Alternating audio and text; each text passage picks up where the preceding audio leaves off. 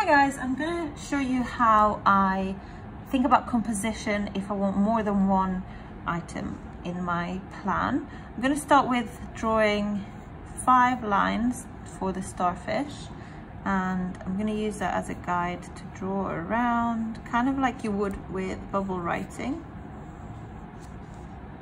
And I'm keeping my corners very soft. Don't want them to look too sharp. Okay, and I'm going to leave the design in the middle because I actually quite like it. And I'm also going to draw a shell just down here. So I'm going to pick a shell that I want to draw. And I need to make sure that I fill most of the space. So I want my shell to be about this size so that I don't have too much negative space. Negative space is when you have too much background and your object is not big enough. Okay, we don't want the focus to be on the background. We want it to be on the shell and the starfish.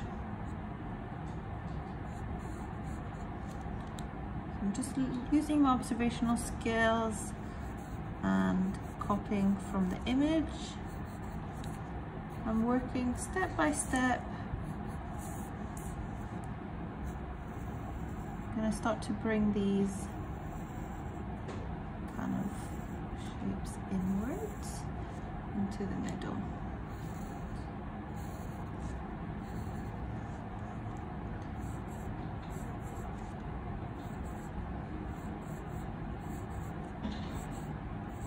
Now some areas thinner and some wider.